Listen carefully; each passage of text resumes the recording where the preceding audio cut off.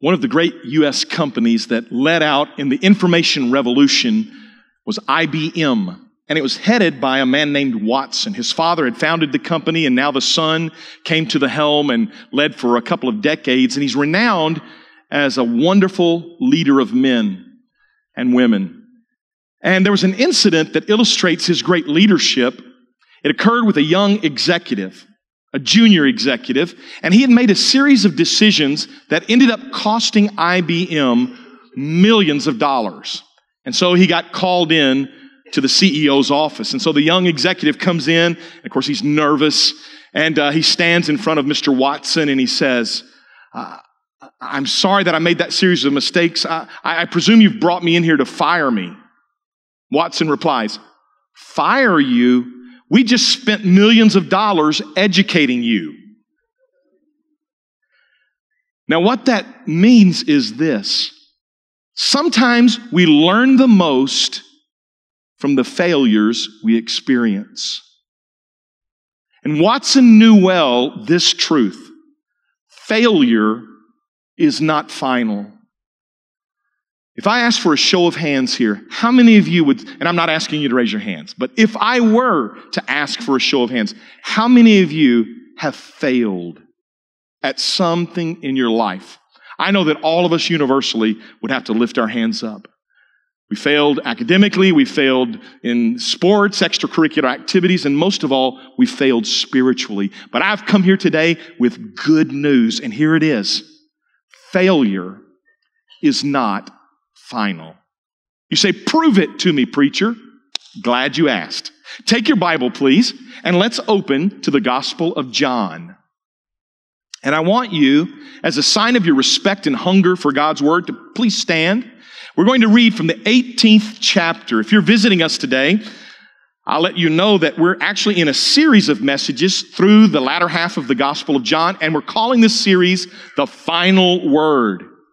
Jesus, who is God's final word to us, his final revelation, gave to us some important teachings there in the last hours of his life, and that's where we are in this series. Today specifically, we come to chapter 18. And I want to begin reading in verse 15, and I'm going to skip a little bit, so hang with me. Let's begin in verse 15. Simon Peter followed Jesus, and so did another disciple. Since that second disciple was known to the high priest, he entered with Jesus into the courtyard of the high priest. But Peter stood outside at the door. So the other disciple, who was known to the high priest, went out and spoke to the servant girl who kept watch at the door and brought Peter in. The servant girl at the door said to Peter, "You also are not one of this man's disciples, are you?" He said, "I'm not." Now the servants and the officers had made a charcoal fire because it was cold, and they were standing and warming themselves. Peter also was with them, standing and warming himself. Now skip down, please, to verse 25. John 18, verse 25.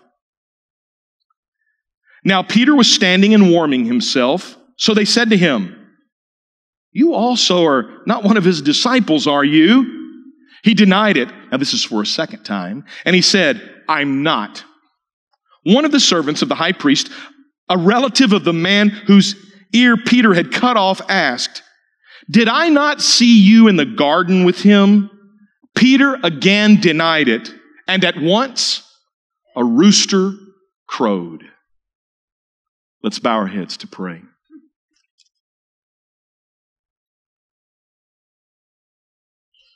Father, how we praise you that the victory's won, and we can be forgiven forever because of what Jesus has accomplished.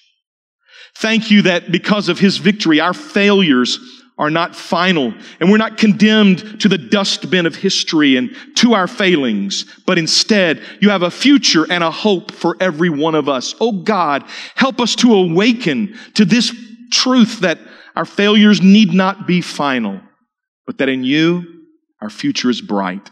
Teach us this truth. I pray in Jesus' name, amen. Let's be seated.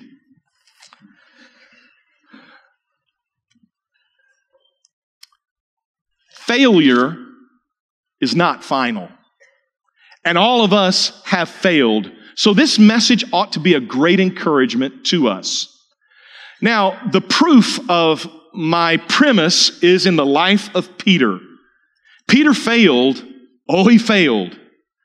But his failure was not his final chapter. And so what we're going to do is we're going to trace the life of Peter, and I'm going to do so in 4 different scenes. The first scene is what I'm going to call Peter's dangerous confidence. Peter's dangerous confidence. Now, I hope that title strikes you as a little bit odd. Dangerous confidence. Because we're taught in our culture to be confident. But is there danger in confidence? Or I could ask it another way. Is confidence good, a good thing, or a bad thing? Is confidence a good thing or a bad thing? And I'll answer my own question. It depends based upon in whom you have your confidence. Whether it's good or bad. If you have your confidence in yourself, it's dangerous. But if you have put your confidence in the Lord Jesus Christ and what He has accomplished for us, it is a good thing to have confidence and trust in Him. Now we learned this from Peter's life. Peter had confidence. Oh, yes, he did. He was cocksure. I mean, he had bravado. We would say in our day, he had swag. Peter did. Now I want to demonstrate this from the Bible. If you look in Matthew chapter 26, which is a companion chapter, it says that on that last night, the night where we are in our story, when they had sung a hymn, they went out to the Mount of Olives. Then Jesus said to them, "You will all fall away because of me this night." Peter answered him, "Though they all fall away because of you, I will never fall away." Could I just translate that into modern day English? Jesus said, "Y'all are all going to deny me." And Peter said, "Those chumps, yeah, right, they will, but not me, Lord. You can count on me. I got this." Peter had confidence. But the danger was, Peter's confidence was not in the Lord. Peter's confidence was in his flesh, in his own strength. Why do you think he whipped out that sword the night they came to arrest Jesus? It's because he had confidence in his own strength and his own ability. What a danger this is. You know, Peter's problem was twofold. It's like two sides of the same coin. Listen, Peter bragged too much and listened too little. He bragged too much and he listened too little. Jesus said, "You're going to deny me." Peter said, "No, I ain't." He said, You're gonna fall away." "No, I won't." Third time, Jesus said, "You're going to deny me." Peter said, "No." He bragged too much. He had too much confidence in himself, and he listened too little. Oh, that he would have listened to the words of Jesus and been instructed by them, but he didn't. I'm telling you guys, overconfidence is a dangerous thing. I'll just illustrate this. A contemporary, and I mean very contemporary illustration. Are y'all following March Madness? Basketball is my favorite sport. I love basketball growing up especially. And March is the month when we have our National Collegiate Basketball Tournament. 64 teams ultimately get into the tournament, and they pair these teams according to what they call a seeding. The number 1 seeds are the top teams, and the 16th seeds are the lowest ranked teams. Well, the number 1 ranked team going into the tournament this year was the University of Virginia, the Cavaliers. And I have a soft place in my heart for the Cavaliers. I lived in Virginia for more than a decade, and I've been to Charlottesville many times. I've been to some games there, and so I follow the Cavaliers at a distance. They were the number 1 team. And they deserve that number 1 ranking. They play in the toughest basketball conference in the nation. And no, that's not the SEC. It's the ACC. And it's got the blue bloods like Duke and North Carolina. They're all in Virginia's conference. And Virginia won the regular season. They went 17-1, the best record. Then they went to the conference tournament. They won the ACC tournament. Now they're going into the NCAA tournament. They're picked to be the favorites. Now they're going to play a 16th seed. Now those are the scrubs. Those are the poorest teams. And they happen to be matched against And I want to chuckle when I just think about it. They were matched against UMBC. You're like, man, what's the UMBC? I wouldn't have known myself. Is that the University of Missouri, the University of Mississippi, University of Massachusetts? No, UMBC is the University of Maryland, Baltimore County. So they're going to go up against the Goliath, Virginia. They're picked to lose by 20 points. And by the way, the number 1 seed has played the 16th seed in this tournament 135 times. Now I want you to venture a guess. Out of 135 attempts, how many times has the 16th seed beaten the number 1 seed? 0. Prior to this week.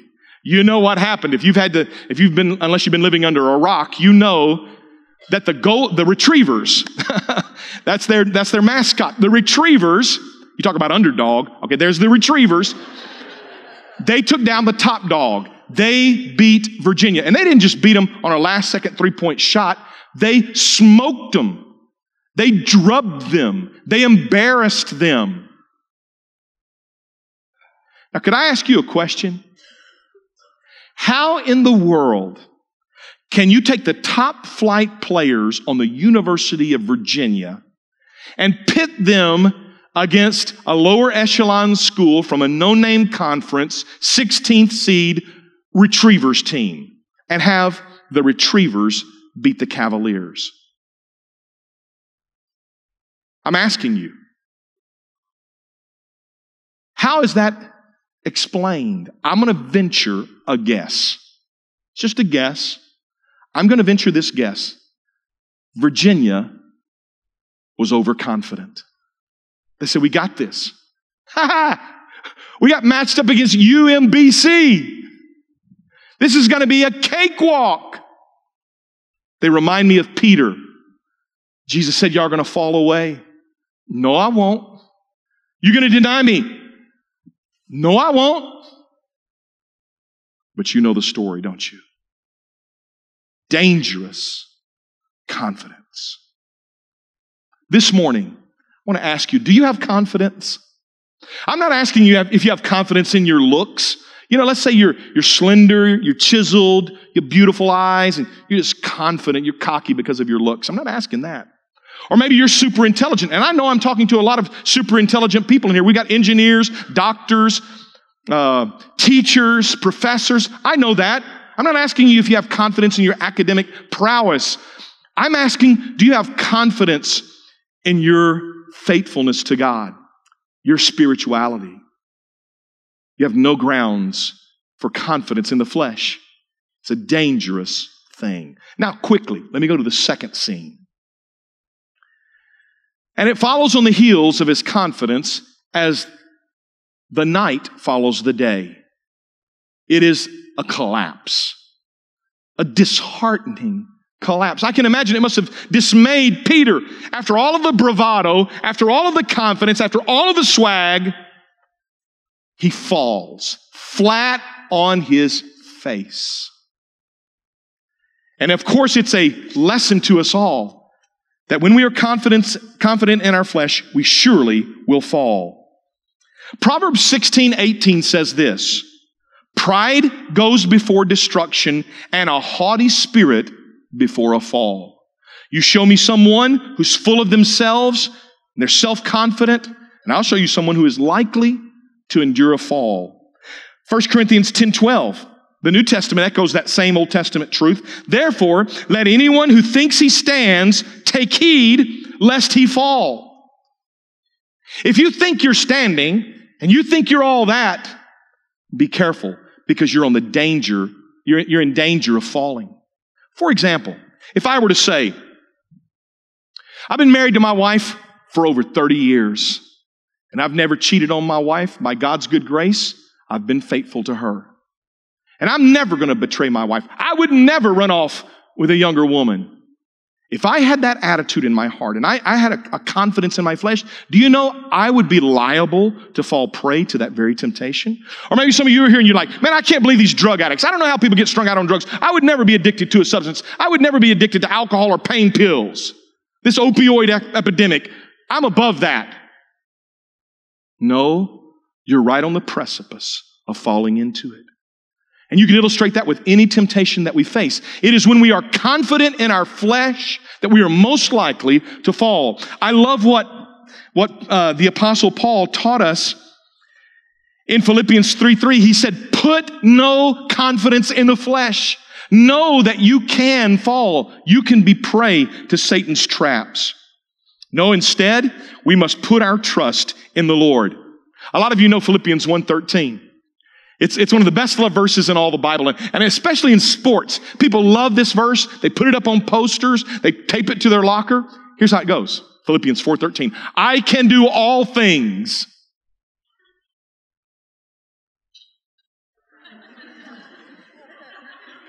Some of you know it doesn't end there.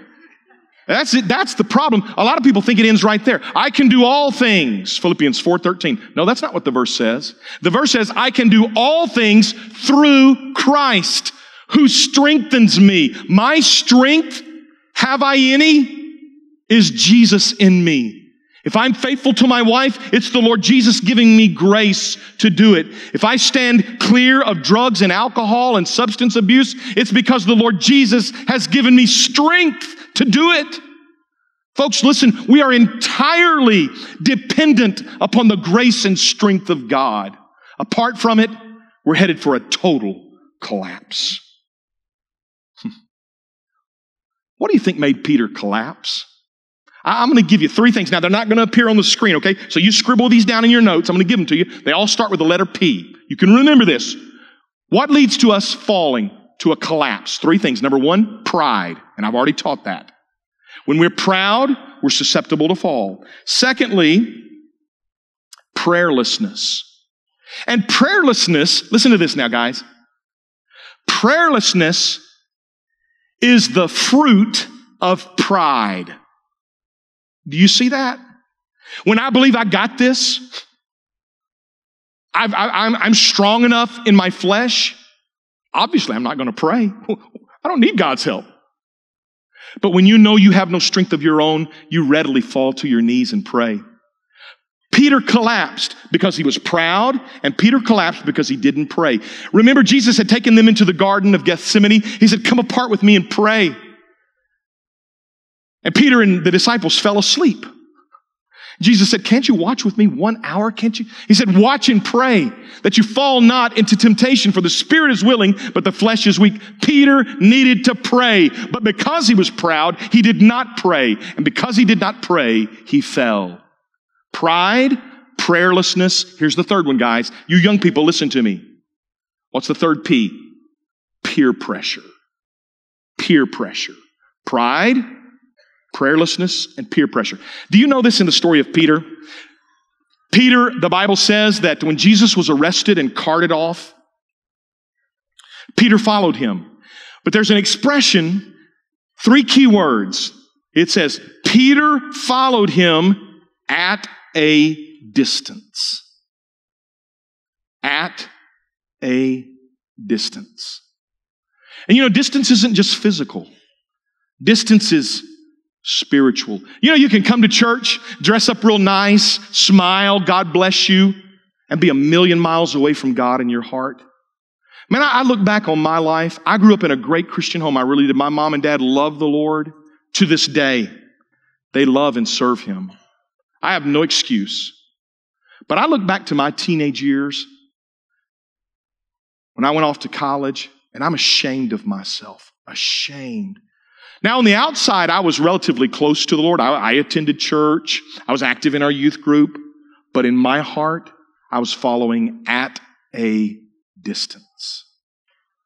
And when you follow at a distance, you're prone to a collapse spiritually. Especially when you're surrounded by others who would drag you down.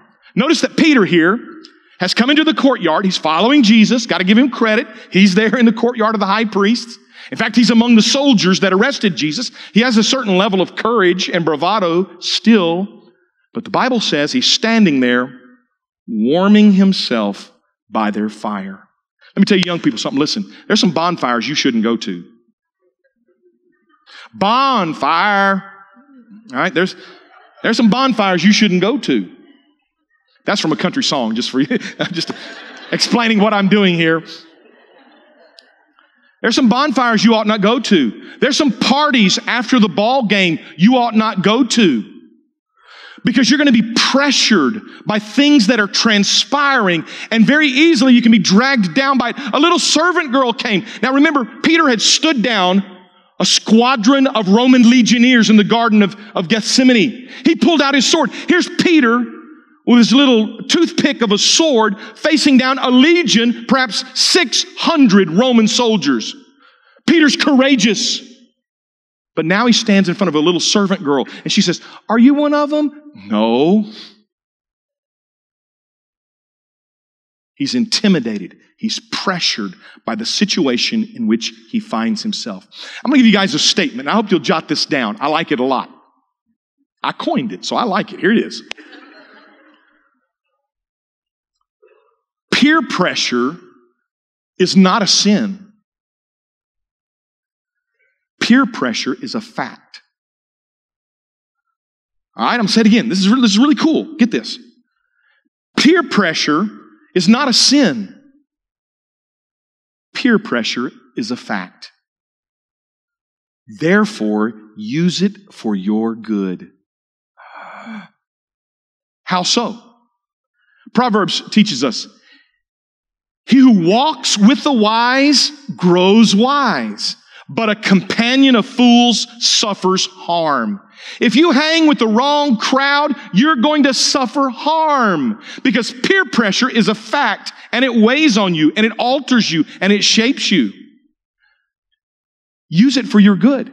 Hang around people that are going to lift you up and encourage you in your spiritual life. And it's not that we're to have no friends with those who don't yet know Christ. To the contrary, Jesus was a friend of sinners, and aren't we glad?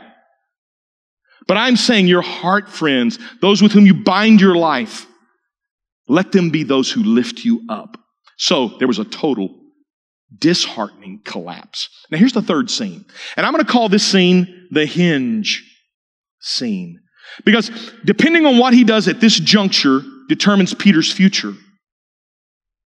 He has fallen. But the good news is failure need not be final. That doesn't have to be the end of Peter's story. And it's not the end of Peter's story, because he follows his collapse with what I'm going to call contrition. I want to ask you something today. Have you ever wept for your sin? I remember in college, I was a freshman, and I got involved in something I should not have been involved in. And I won't go into the details of what it was, but I was engrossed in it at that very moment. And something happened to me in that moment. Conviction came over me. And I was not alone. I was with someone. And I began to weep. And the person who was with me was trying to console me. They said, "It's okay, Jeff. It's going to be okay. It's going to be okay." And I just wept. I was weeping uncontrollably. And the reason I was weeping is because I was coming face to face with my own sinfulness. Have you ever had contrition? Have you ever been sad for your sin? Well, I'm so glad to tell you Peter was sad.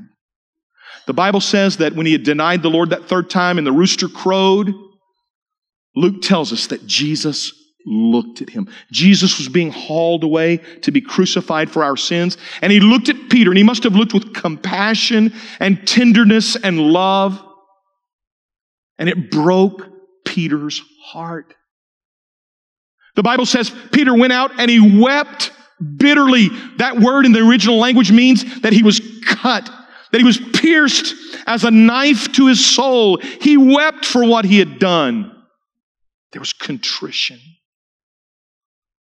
And that's the hinge upon which Peter's life turns.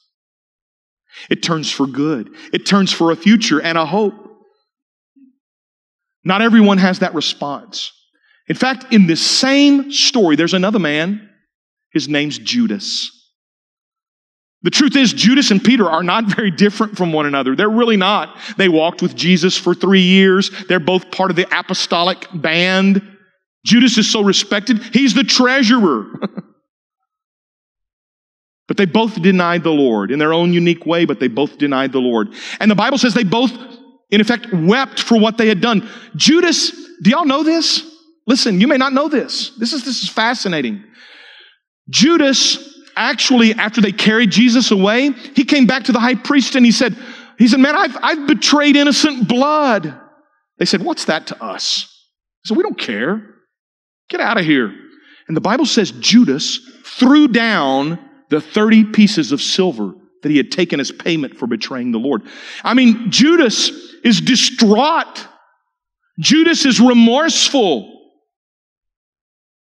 But he's not contrite. Because do you know what Judas does? The Bible says he went out and hung himself. He committed suicide. That's why I call this the hinge of history. All of us are failures. We've all blown it. But what determines our future is what we do at that moment of collapse. Are we contrite? Are we repentant? And Peter was, by God's good grace, he repented of his sins. And he's going to turn to a new chapter in his life. And it's the last chapter I'm going to mention. It's what I'm going to call a dynamic comeback. Jesus pardons Peter. And he commissions him afresh. In John 21, which we're going to look at in a couple of weeks, he says, Peter, follow me. He says it afresh and calls him to a new commitment. And Peter begins to follow the Lord again, and he stands up on Pentecost in the presence of the same mob that crucified Jesus, and he preached to them that Jesus, this same Jesus whom you crucified, God has made Lord and Christ. He preaches with all the power and courage anyone has ever mustered. This time not in his own confidence, but confident in the resurrected Lord.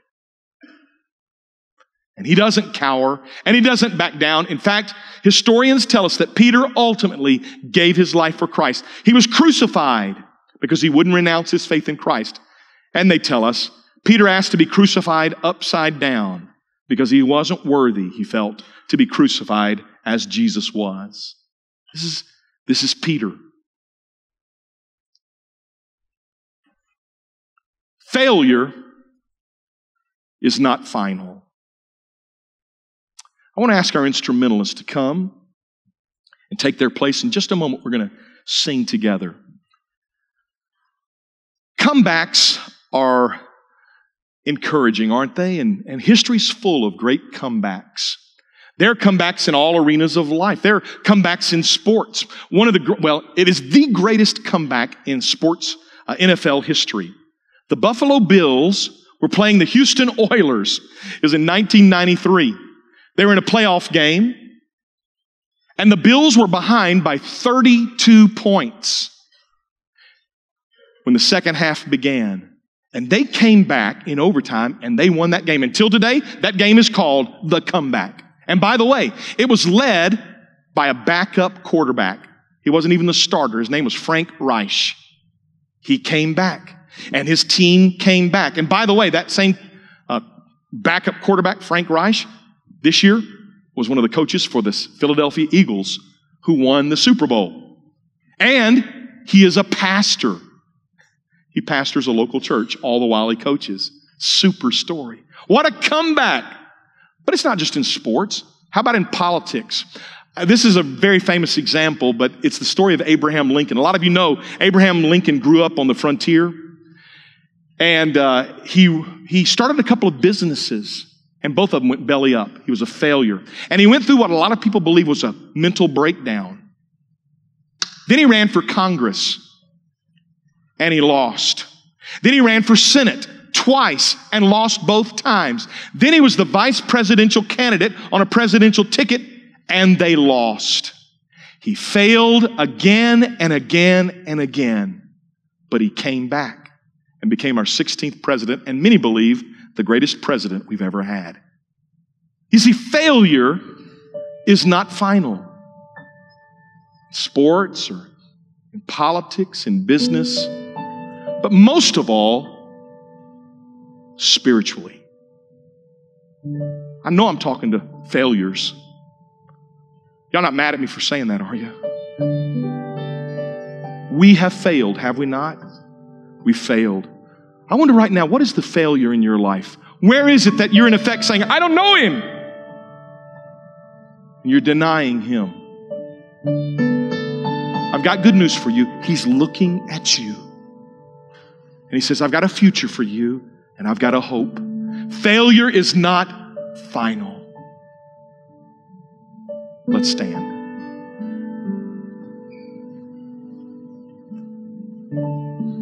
In just a moment, we're going to sing. Has the Holy Spirit put His finger on where it is you're failing? Where it is you're caught in sin? Would you just confess that to Him? Would you cry out and say, Lord, I put no confidence in my flesh. Lord, I'm not able. I'm dependent upon You. Cry out to Him. Ask Him to forgive you. Ask for Him to give you a heart of repentance so that that hinge can turn and you can walk through the door to the future He has. Let's pray. God, we thank You for Your word, for the hope that it gives us, that our failings are not final, but that in You there's a bright new day dawning. Help us, Lord, to step into it, to repent of our sins and to trust in Your grace and mercy. I pray in Jesus' mighty name. Amen.